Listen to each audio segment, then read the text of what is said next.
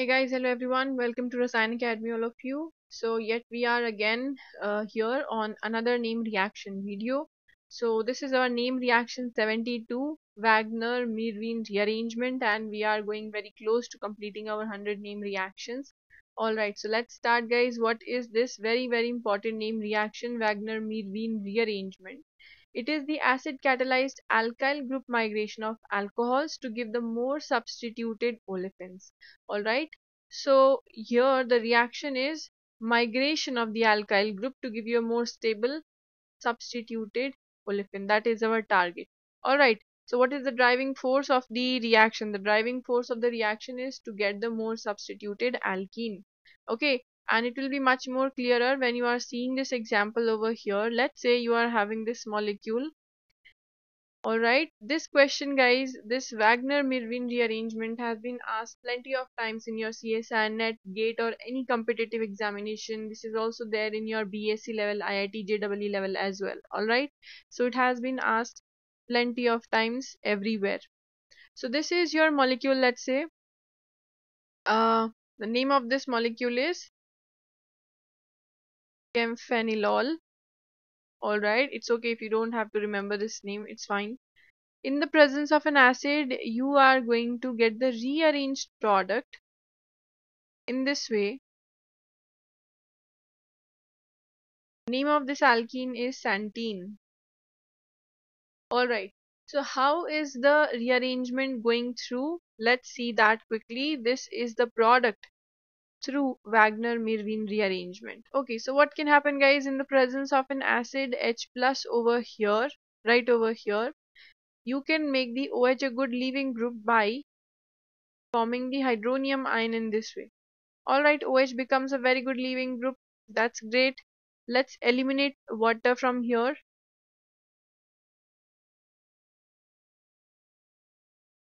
And the carbocation that you have is a secondary carbocation over here.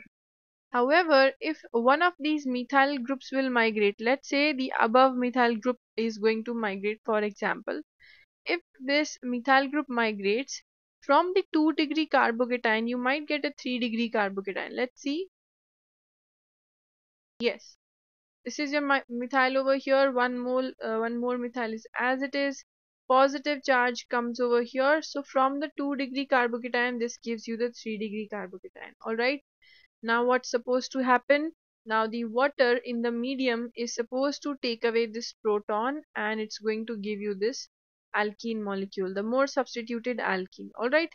However, you also have one methyl group over here. You can remove a proton from this methyl and can also give you another isomer like this. In this way, you can also get another isomer, but once again, that is not a stable possibility. Alright, because it is a external exo double bond. First of all, exo double bond to the ring, and also it is going to be less stable because of hyperconjugation. So both the factors are there. That is why we take the more substituted and the endo alkene molecule. Okay, so this is your major product through the Wagner-MEERWEIN rearrangement. What is the rearrangement step? This one, 1,2-methyl migration. So 1,2 hydrogen migration, 1,2 methyl migration, all of these reactions are basically your Wagner-MEERWEIN rearrangement, carbocation rearrangement. Okay, let's see more examples guys. More examples of these type. You have a molecule in this way.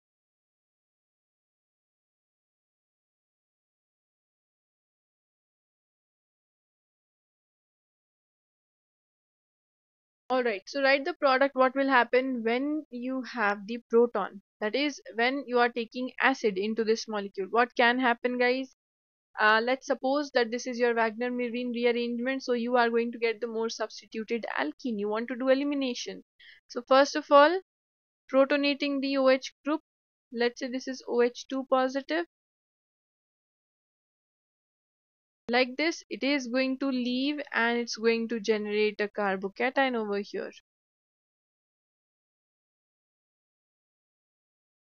Alright, it is going to generate a carbocation.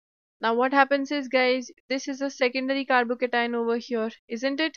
and you might want to generate a more stable carbocation. How are you going to do that? Okay, so there's one thing I just want to correct myself over here.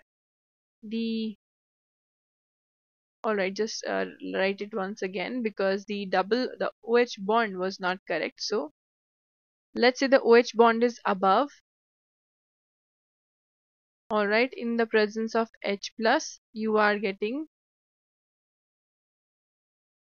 the camphene molecule. All right, now write the mechanism. I hope you'll be able to do this nicely. All right, so here you get the camphene molecule. Write the mechanism, guys. So first of all, in the presence of H plus, you are just going to make the OH into a good leaving group, that is OH2. So write the OH2 also above in this way. All right, this is of a huge importance, that when you don't have direct methyls to migrate, let's say OH2 is leaving and you want to migrate one of the groups. So either this methyl could migrate,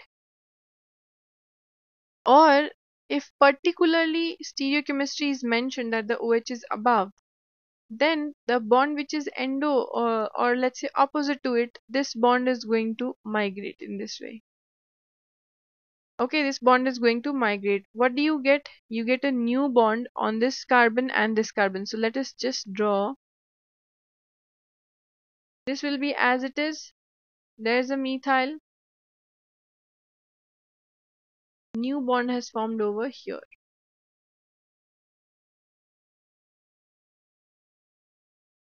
Okay, minus H2O, because H2O eliminated from this side. Okay, now what do you see, guys? You have to turn the molecule a little bit. This can be a little bit complicated, but according to me, what I do is if the molecule is like this, I just make it flat in this way. Isko aise rakh do, right? Just put the molecule on this side. So what are you going to see?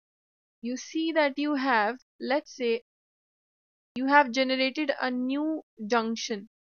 These are the two new junctions. When you write this ring, this is the junction and this is the bridgehead carbon. So here if you see, these are the two junctions and this is your bridgehead carbon. So just draw the molecule as it is. Yes, these are the two bridgehead positions. Okay, this is your bridging carbon where there is no methyl or any other substituent. The substituents are on the right hand side on this carbon. Look over here, this is this carbon. Okay, and the next is a methyl having a positive charge on this carbon. Okay, so this is your overall molecule. What did I just do? This molecule was, let's say, standing like this. I make it fall in this way. All right, just rotated the molecule a little bit. All right, this is what I get. Now since there is a positive charge over here, what could happen, guys? In this case, you might get a more substituted product, but this side there is a hydrogen and it's not going to violate the Bread's rule, so you don't get a double bond over here. Here on this side you have two methyls, so there is no point of rearranging and the methyl migrating over here and then removing once again. कोई फायदा नहीं है, because a proton cannot be lost. So that is why the only way that you have, alright, so the only way that you have is to remove this proton from here to get a less substituted double bond. Alright, then what is the driving force of this reaction? You are saying कि इसमें carbocation rearrangement भी हो रहा है and you're not even getting a more substituted alkene. Then what is the driving force of this reaction? Yes, the driving force of this reaction is ring strain. Alright, so whenever there is a ring strain, the ring will always want to rearrange, and there could be more than one rearrangement taking place. Alright, and see, here this carbon was more substituted. This carbon having the minimum angle and the maximum strain, it was maximum substituted also, and here it got free. Or this carbon, which is, let's say, less strained as compared to this molecule, is more substituted. Better possibility you are going to look for. Okay, so we are looking for a better possibility even if we don't get the SAID's F product. Okay, now two more questions for all of you, two more examples. Example number 3 goes like this. Let's say this is your molecule. Alright, let's say this is your molecule alpha-pinene system. In the presence of H plus, what is going to be the product formation? Or let's say I would say in the presence of HCl. Alright, so just try it out and let's see quickly what happens. So here the H would come and here the positive charge would come because the H plus is going to be attacked by the alkene. Yes. Okay. So there's a tertiary stable carbocation, isn't it? Tertiary stable carbocation. But since the ring is strained, why is the ring strained? Which ring is strained? The ring which is present over here, isn't it? This ring is strained. So what it can do, it can migrate.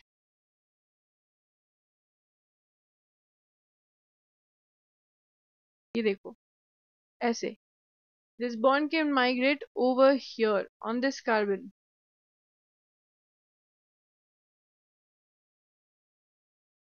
Alright, there are 3 carbons only. This is how it's going to look like. 1 methyl, 1 proton. From here you got a positive charge and here the Cl minus is going to attack and you get the final product. Okay, this bond is still above and the other carbons are not connected from it. ये रहा आपका molecule. Alright, this is your rearranged product. Fourth example, which is very similar to the third example, is when you have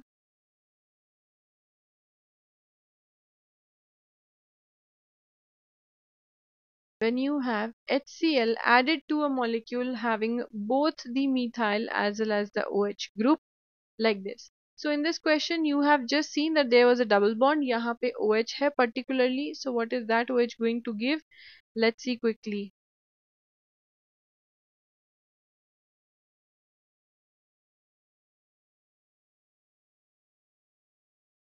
Alright, removal of water to give you a positive charge. Now what happens is, guys, there's a positive charge. The methyl could not migrate because if the methyl migrates, there is no stability. A hydrogen can migrate. I will write 1 to H shift first of all. Okay, if a hydrogen migrates, you are going to get a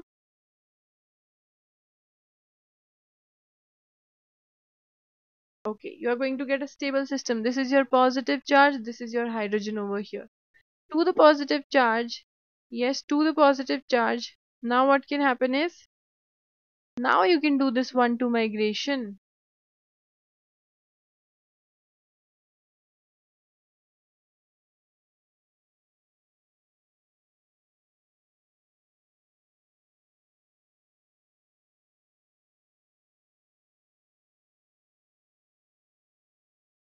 This one or this one, whichever you think of. Both of them are same only. So you are doing the 1-2 migration and after that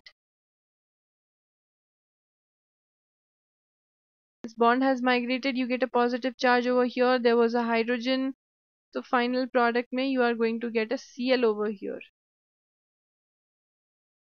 Okay, you will get a Cl on this side. Okay, so this is your complete rearranged product. The third and the fourth are very similar. I have deliberately taken the difference of the alkene as well as the OH.